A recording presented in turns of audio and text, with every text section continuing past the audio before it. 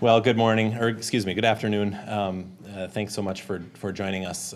We have obviously spent the last week, for sure, talking with the governor since the regular session about how to come to some compromise or agreement on how to close out these final bills that were vetoed. So we are today announcing that we are going to accept the governor's offer from the last night of session, which was an increase of spending of $525 million over base on K-12 education without any policy compromises and without pre-K. So that's where we left it on the last night of session. We were still apart at that time, as you remember, and was reported in the media. So we are accepting that offer of his from the last night of session. We still do have some outstanding issues on a couple of the other bills. We think those are minor. In fact, we have a meeting this afternoon to work out those differences on some of those other bills, and that should get us wrapped up. So my hope is that we can get this wrapped up fairly quickly, and we can provide folks who, frankly, are going to be getting layoff notices within the hour. We can provide them with some certainty that they will have a job on July 1st, and we think that that's very important as well. So we are announcing that we're accepting the governor's offer from the last night of session. Has the governor accepted his offer from the last night of session? I guess that would be a great question for the governor. I will tell you, and while I do have a great relationship with the governor, and I do have a great deal of respect for him and his passion on these issues, I have been a little bit frustrated. The moving goalposts have been a little difficult for us to find at times, but you know, I haven't been in St. Paul very long. But what I have realized is that you got to work with folks, and folks at home expect us to come here and get our work done. They expect us to work with each other and work well with each other. They expect us to compromise. And most of all, your word has to be good in St. Paul. So I guess your question for the governor will be, does he accept his own offer? I don't know the answer to that question. The governor did not come back to the table on Friday afternoon before we went out to the press. So I did not get to speak with him before we spoke with the press on Friday afternoon. But this is, you know, shows significant movement on our part. If you remember, you know, and this chart basically shows the yellow line on the top is the governor, the blue line on the bottom is us. We passed a bill, and I'll draw your attention to this point. We passed a bill when we came to bipartisan agreement with the Senate at $400 million of spending over base on K-12 education. That day, the governor moved his offer to $550, and then over the course of the next couple of days, the governor said that he would veto the bill unless we went to $550 on spending. In that final day of session, I agreed to go to 500. So between 400 and 550, we agreed to go to 500 because we wanted to wrap this up. We wanted there to be some certainty, and we wanted to get this closed out. That night, the governor came down to 525, and this literally happened at about 11:30 p.m. on the last night of session. So it was literally in the 11th hour of the final night of session that those concessions were made. So we're going to go that last little bit. Even though we're going far beyond halfway, we're going to do what we think Minnesotans expect us to do, which is get our work done, be reasonable and compromise. And so that's why we're making this move today. So we think that this should be able to get things wrapped up fairly quickly. And you know, we also are you know, our members are happy to spend money on K-12 education. Part of that provision on the last night of session was the Republicans said any additional money that we spend on K-12 education, the first $63 million needs to go onto the formula to make that a full 2% and 2% on the formula. So that will be part of this as well. So. What happened to the transgender language and the LIFO language that you brought into the negotiating table on Friday? They were not part of the governor's offer on the last night of session, and they're not part of our accepting his offer. But they were as of Friday. So what happened over the weekend that you decided those were? Well, remember the governor moved since his 525 on the last night of session. He went back to 650 with full pre-K. Then he went down to 550 with pre-K, then 550 without pre-K. So that was all part of negotiations, and at this point, we're leaving them on the sidelines. Yeah, Sir? You want to get back $2 billion now. Okay, so 550 or whatever is out of that picture. What's left for that you're going to return to the taxpayers that you originally wanted to give $2 billion back? We're going to leave, this will leave $875 million on the bottom line, which we believe will turn into likely $1.5 billion potentially or more by next session. So we're going to deal with the tax bill next session. If you remember that Democrats, specifically Senator Bach, said that if there was no gas tax increase, there would be no transportation plan and there would be no tax bill. So that was a line in the sand that Democrats drew, and unfortunately they weren't willing to cross that. They wanted to, at a time when we have a $2 billion surplus, or almost, they wanted to increase taxes on middle-income Minnesotans and lower-income Minnesotans in the most regressive way possible by increasing the largest gas tax in state history. I'm sorry, that was just not acceptable to us in this environment. So it was Democrats who pulled that tax bill off the table. Do you think the Senate will support this as well? Well, Senator Bach was clear in saying that he would leave it up to the governor and I to negotiate the differences, and this is where we're at. So my assumption is yes, they will. In terms of negotiations, why are you presenting this to us rather than the governor? You have Well, a meeting scheduled with him. Do you? I would be happy. No, I don't have a meeting scheduled with the governor. I think staff has a meeting scheduled at 1:30 today. The governor actually, and I don't remember the timing on Friday, but we were together. We took a break. We came back together. The governor did not come back to the table. And the message that we got was the governor wasn't coming back unless we met his number. So we're meeting his number. No, you're not. He said he wasn't going to meet, he said he wasn't going to go back to the table unless it was 550. This is 525, right? Which maybe you understand why I get a little frustrated with the moving goal. So on the last night of session, this was the offer the governor made. If he was willing to accept it then, I'm certain he's willing to accept it now. It's his offer. So that's why we're accepting his offer from the last night of session. Why are you certain that he's willing to accept it now when his lieutenant governor said very clearly that was an offer in time and place, and you're past that time and you're past that place? Well, since then, we've had 4 different offers from the governor's office, all looking different, with different dollar amounts and different policy. And frankly, I'm tired of chasing my tail for the last 2 weeks. So we want this to be finished. We think that folks who get layoff notices today ought to have some certainty. And if the governor is serious about closing this out and doing it representing priorities that he and we both care about, then his offer from the last night of session ought to be reasonable and it ought to be accepted by him. If this is about shutting down or playing political games, then I assume he won't accept his own offer. But our assumption is, and I say that in the most polite way possible. I'm being a little forthright here, but I think it's important for us to all show that we're leaders, to step up and do the job that Minnesotans sent us here to do.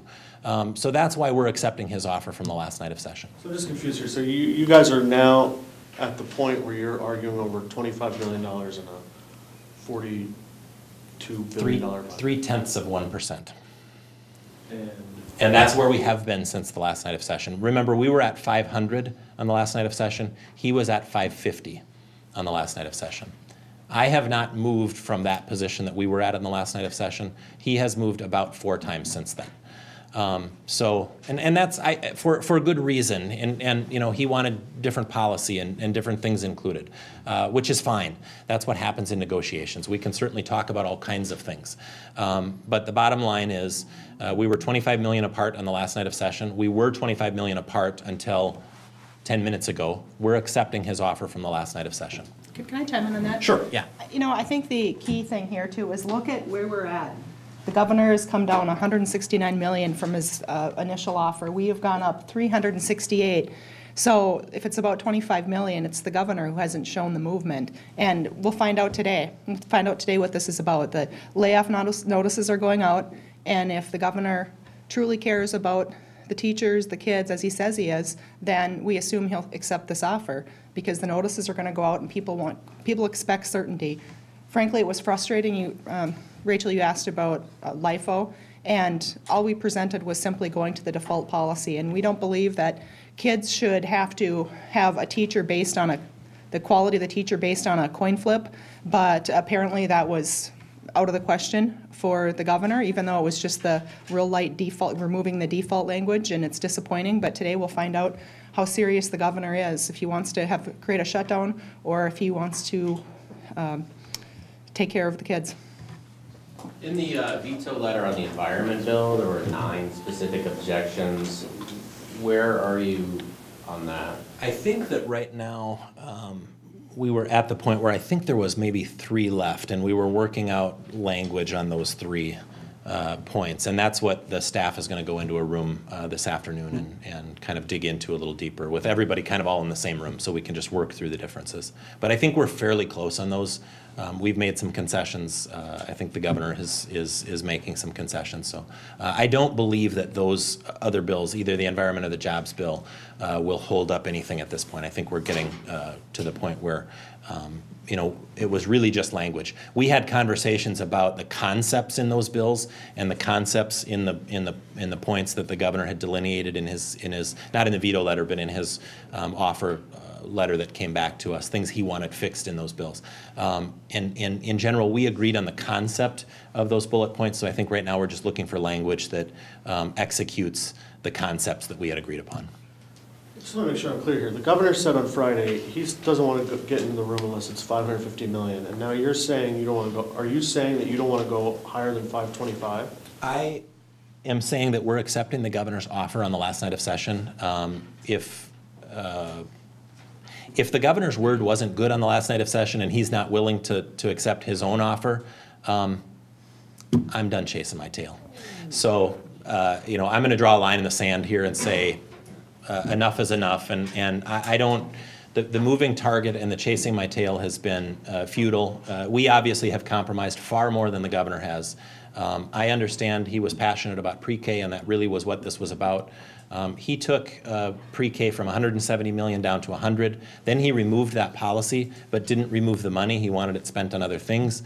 The fact that pre-K didn't pass either the House or Senate, and school districts, frankly, aren't asking for a universal pre-K program, the timing just isn't right for that. And for the governor to give it up on the last night of session and then put it back in place, and then late in the day Friday, verbally tell us, okay, I'll take pre-K off the table. And I think he also told the press that. But literally for 4 days last week, pre-K was back on the table after he had taken it off the table. So it has been a little frustrating over the course of the last week. I think I had said that to the press. As long as we start negotiating where we left off in the last night of session, this will wrap up quickly. You know what? As far as I'm concerned, that's still where we are. We're still $25 million apart. And though it took us 4 days to get the governor back to that point, that's where we are again. So now we're just going to move that $25 million and we'll accept the governor's offer. Let's get this wrapped up. Let's show the folks who are going to receive layoff notices today that there is some certainty, that we're setting aside our partisan differences to do what Minnesotans expect us to do. And we're going to make the bigger step here and compromise a little more. That's okay. That's what happens. You got to show leadership once in a while. We're willing to do that, but we're willing to do it because we think it's what's right for Minnesotans. So, why didn't you just do it on the last night of session then? We frankly just ran out of time. We just ran out of time. I mean, we were trading offers at 11:30 and 11:45. I literally walked out of the office. Whatever time I went back on the rostrum on the last night of session, I had literally left the office with the governor's chief of staff and walked straight to the rostrum. So whatever time the video shows I got to the rostrum is what time we stopped talking. We just ran out of time. How important is this 2 and 2? I don't know if this is maybe a Chair Loon question, but Governor Dayton at one point said in defense of his universal pre-K that he didn't want more of the same. Some would argue 2% is more of the same, but others would say it's saving districts from layoffs, I guess. Well, it is, and I'll let Chair Loon speak as well. It was a condition that we put on to putting additional money in. It was something that came up on the last night of session. When we moved from $400 million to $500 million on the last night of session, we put a condition on it that the first 63 had to go into 2 and 2 in the formula, so that money ends up in every classroom for every student in the state of Minnesota. And that's what school districts were asking for. So if we were going to make a concession to spending more money, we wanted to make sure that every student in the state of Minnesota got the benefit of that. So that was why we did that. Since then, the governor, that has been kind of generally accepted between the governor and us. So I think that there's not a lot of disagreement at this point on that point, but I'll let Chair Loon speak as well to that. Yes, well, money on the formula is generally what school districts would prefer because that is the most flexible stream of funding that we provide. There's a number of streams that go to schools, but a lot of them have specific strictures in terms of the types of students it's intended for and only that, or different types of funding. The formula funding is as districts can determine what best serves the needs of their particular students, their particular district. So, you know, even a district who wants to do a pre-K program can take that formula money and do it with that because it's not restricted in terms of the purpose. If they want to do hire more teachers, if they want to reduce class sizes, start a new program of some kind, that is how districts can do it, and that's really how they would prefer us to give them their funding. Do you envision revisiting LIFO next session, or you wait till you get another omnibus E12 bill 2 years from now?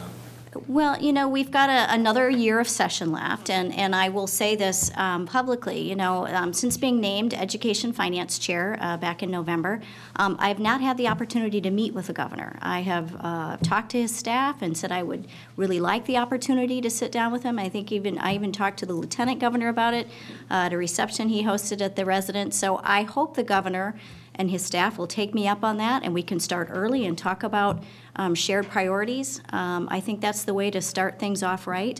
And, you know, again, I'm really hopeful that we can wrap up this year's bill, give some certainty to the school districts. I want teachers and students and parents to know that we've got a great bill in place to make sure everything's going to run smoothly. And then if we want to do some more things next year, I am more than willing to sit down with the governor and also my counterpart in the Senate, Senator Uyghur, and I have a terrific working relationship, and we'll see what else we can do next year. Yeah, I would just on top of that as well, the LIFO provision that we brought up on Friday was a compromise position. We frankly were saying let's just remove the default in statute, which would then leave it up to school districts and teachers to negotiate whatever they wanted between those parties. So there was no additional language, no requirement for evaluations or those sorts of things. It really was just let's remove it from statute and leave it up to the districts and the teachers to work those differences out in their negotiations. This is an issue that 80% of Minnesotans support, and frankly, I think the public pressure on this issue will continue until we remove that provision from statute. Obviously there's a Democrat chief author of that bill in the Senate this year, so there is bipartisan support for reforming our teacher tenure policies, and frankly, we don't even want the state to get involved. We just want to remove that default position from statute so that the local districts can work it out with the local teachers. Clarify your objection to going to 550. Is it just a matter of the movement here? Is it a matter of the money? Because the money's available, right? What's your objection to going to 550? It's just an arbitrary number. So, obviously the governor, and this is the part that was confusing for me too, but, he in his latest proposal, it was $100 million for pre-K, but then when he got rid of the pre-K, he didn't get rid of the $100 million that he was spending on it. So it really, these are just arbitrary numbers. And as long as they're invested in the right place, we're okay with spending up to 525. There is a point at which I think there's kind of diminishing returns if you were to put more money in. For instance, the agreement that I think we have now is to split money between scholarships and school readiness. The scholarships, we're getting to the point where putting more money into these programs may be more than capacity than they can even spend in this 2-year period. So there's a point of diminishing returns with investing more money into those programs this biennium. So, for instance, if we had an extra $100 million to put that into these programs, they wouldn't be able to spend it during this 2-year period. They have to ramp up for those programs. So while we believe early childhood is incredibly important, and we'd love to invest more money in programs that are really going to close the achievement gap and solve these problems, targeted investments in scholarships. Those are programs that the data shows those really work. there's a point at which, those need to be ramped up. So that's what we're working on. Have you had any contact with the governor's office today to talk about this? I talked with the lieutenant governor earlier. I didn't talk to her about this. I talked to her about the policy provisions in the other bills, and staff is meeting this afternoon on those. Is this the only loose end to call a special session, or are there other things in the environment bill or jobs bill that you're still working on? I think we're really close on those. Like I said earlier, we believe we have agreement in concept on those bills. We just need to find the language that executes the concept that we agree upon. So my thinking is we could probably have a signed agreement that we have agreement on what's in those bills by the end of the day today or early tomorrow, and we could have a special session yet later this week if we can get everybody ready and on the same page. What does that mean for broadband funding and some of the regulatory changes in the environment bill? I won't go into the details of those bills at this point, but those bills will look much like they did when they left the House and the Senate. What about revisiting the state auditor issue that the governor has asked you to do? Obviously that's something that he wants to do. That bill was signed.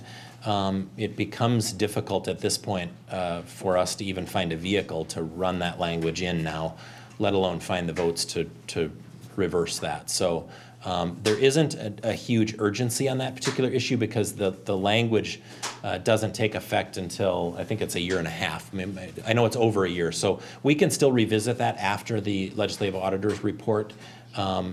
We can still revisit it next session and make a change if that's still necessary. So is this your Friday offer without the policy in it? Yes, yep. That's what this is? Yep.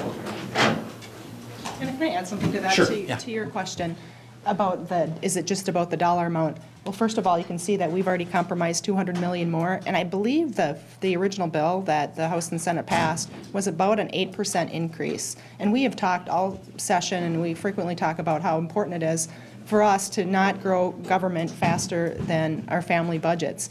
And so, while we do have a surplus this year, and there will be some dollars on the bottom line, the problem is there might not be a surplus in 2 years or 4 years, but yet once we've funded something, we have to continue funding it, and it grows at a higher and higher level. So from at least my perspective, the governor really hasn't moved very much, 169 million versus 368 million. So if there's another 25 million to move, I think that, the governor talked 4 years ago about meeting halfway, and he has not even come close to meeting us halfway here. And just one other thing too, the other reason for an urgency in the special is the avian flu issue, and that continues to be a huge problem. We're hearing from our rural members how we absolutely have to get this done so that we can deal with that issue and that funding can be out there. Otherwise, there's another crisis. So that's why we're really, we're really willing to compromise more than we wanted to, because that absolutely has to be done for all the turkey farmers in the industry. Anything else? I'm just curious. It's more than just money.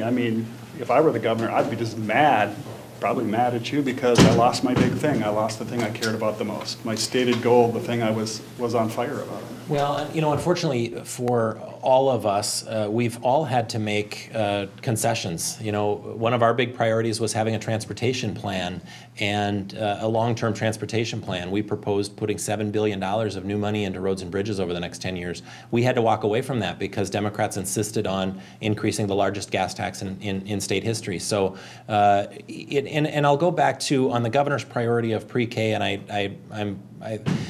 I respect his passion on this issue, but it was his job to earn the support and earn the grassroots and groundswell of support for that issue through the last 5 months of the legislative session. And that didn't happen. Remember that it didn't pass the House or the Senate. And it's really not something that school districts are asking for. We think that it causes more problems for school districts. So that policy is premature, and what the governor needs to do, if he is passionate about that, is spend some time over the next year or 2 years advocating for that issue, and we'll have that conversation again the next time we do the state's budget. Logistically, Dayton were to accept this offer today, how quickly could a special session happen? I think we could do it yet this week, maybe on Friday. We haven't really talked about those details. We were actually shooting for potentially today or tomorrow if we wrapped things up late last week. When that didn't happen, obviously, you know, it takes some time. We do need to give some members some notice. I know I've got members that are 6 hours away, and you know, we need to give them some notice, a few days at least, so they can get here. But members are eager to get this wrapped up and get it finished. I think we all want to provide some certainty to folks who are getting layoff notices today that that's unnecessary, and they can kind of disregard those, that we do have an agreement that will ensure that they will have a job come July 1st. So we think that's important. So, okay, thank you so much.